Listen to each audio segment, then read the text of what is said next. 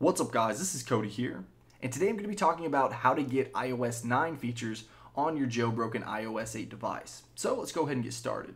So unless you guys have been living under a rock, the new iOS 9 on the iPad got split screen multitasking.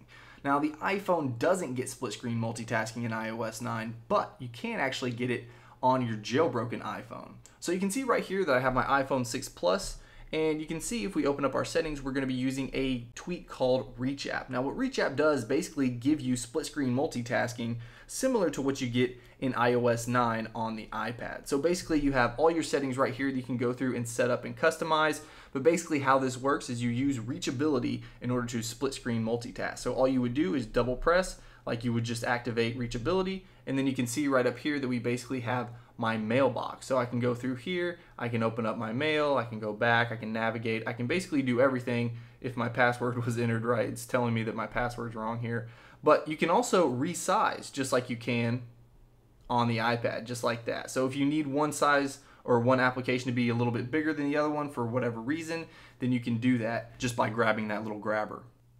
Now another really cool feature in iOS 9 on the iPad is picture-in-picture. Now this is something that's definitely not new to the jailbreak scene. We've been using a tweak for quite some time now called Video Pane that does just that. Now it usually works in YouTube, but for some reason with the new update of YouTube, it's not working right now. Hopefully there'll be an update for that, but this actually does still work in another application that I use for YouTube called ProTube. So you can see right here basically how this works, and you can set this up in a couple different ways, but basically you can set this up to ask you to detach the video when a video starts playing. So you can see right here that we're going to go ahead and detach that, and let's mute it just because it's loud.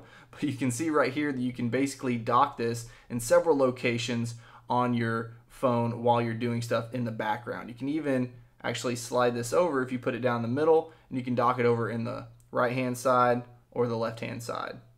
And you can actually make it bigger if you want to do that as well. So a very nice and well working tweak. They usually are when they're developed by Ryan Petrich. And actually to close out of this, all you have to do is just swipe it up, and that's going to close the video.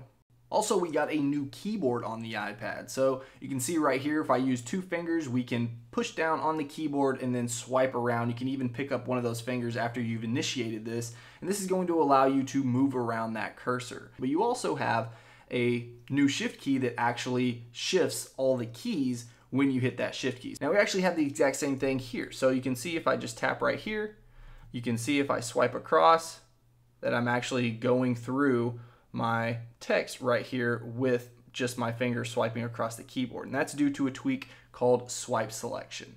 This is also a tweak that's been around for quite some time.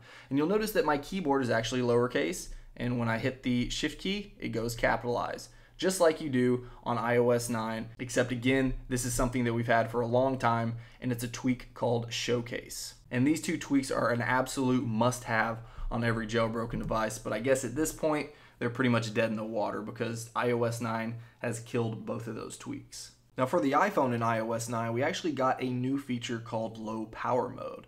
Now you can actually see right here on a jailbroken device, before iOS 9, we had something very similar using a tweak called Bat Saver. So you can see right here that we're using normal mode, but we can tap right here and we can actually change this up to basically give us the same type of effect that we would get with low power mode. So you can go into ultimate mode, which basically makes you enable radios manually, or you can actually go into a custom mode where you can designate exactly how you want your battery to be used right there. Now keep in mind that I'm not going to be going through every single thing that all these tweaks do. This is basically just a refresher for you guys that are trying to get those iOS 9 features on your jailbroken phone.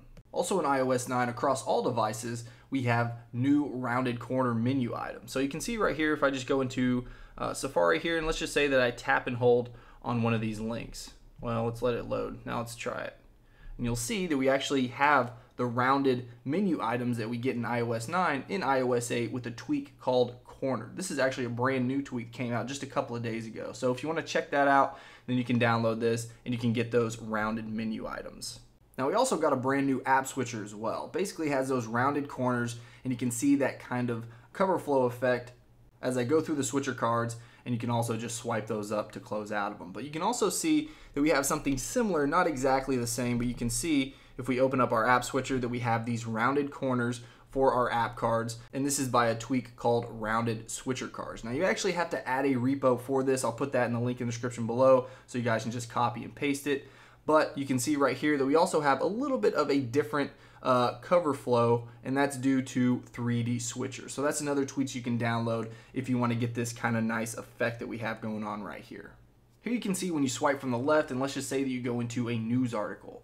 Well, you can see right up here at the top that we actually have a back to search button that we can tap on that's going to take us directly back to our search. You can also do the exact same thing for within applications as well. So if you're in an application and you tap on something that launches another application, then you're going to get that option to tap back to go to that app. Now this is actually a very similar feature that we have on our jailbroken device as well. So you can see right here that if we go into Activator, you can see that, let's just go and we're going to set the double press of the home button to last app. So now when we double press on the home button, then this is going to give us the last application that we were in. So for instance, if we go into Safari here, and let's go ahead and close out of that, and now let's open up our settings. So now let's just double press, and you can see that we go directly into Safari. Again, if we double press again, then we go back into settings. So this is basically just like that back button that you get on iOS 9, just a little bit of a different way to use it. But that's all I have for this video. Of course, if you guys find some other tweaks that you can get that mimic the iOS 9 features, then be sure to let me know in the comments below. Alright guys, if you enjoyed this video, make sure you smash that like button. If you guys want to see more of my videos on everything jailbreak, everything Apple, make sure you subscribe.